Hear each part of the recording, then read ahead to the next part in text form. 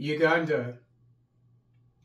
30 Ugandans tricked into serving as mercenaries in Myanmar. The Ugandan government is holding talks with the government of Myanmar to try to rescue 30 Ugandans forcefully recruited to serve as mercenaries in rebel-controlled areas. Since the military coup in Myanmar on February 1st, 2021, over 30 insurgencies have been operating in the Southeast Asian nation. The 30 Ugandan mercenaries were duped into traveling to Thailand and Malaysia for non-existent IT jobs before being diverted by human traffickers to rebel-held areas in Myanmar. The total number of Ugandans believed to be held captive in Myanmar and working as forced laborers in rebel-held areas is around 450.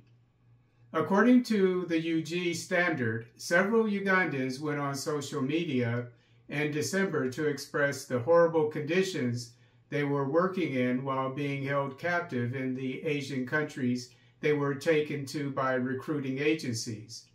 Tens of thousands of people from around the world are believed to be held captive in rebel-held areas in Myanmar.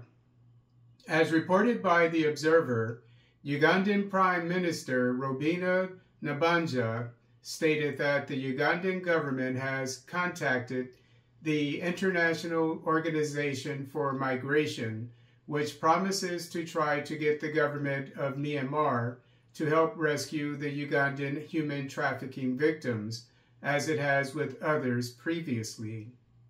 Meanwhile, about 60 Ugandans overstaying their visit in Egypt must acquire an Egyptian sponsor and pay a $986 administrative fee to receive a resident permit. Those unable to obtain a resident permit will be jailed or fined between $15,570 and $32,698.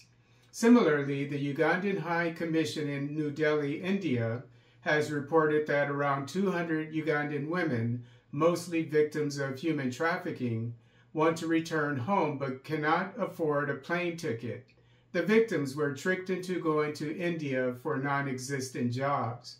The Ugandan government is currently deliberating on how to finance the repatriation of its citizens who are victims of human trafficking in Myanmar, Egypt, and India.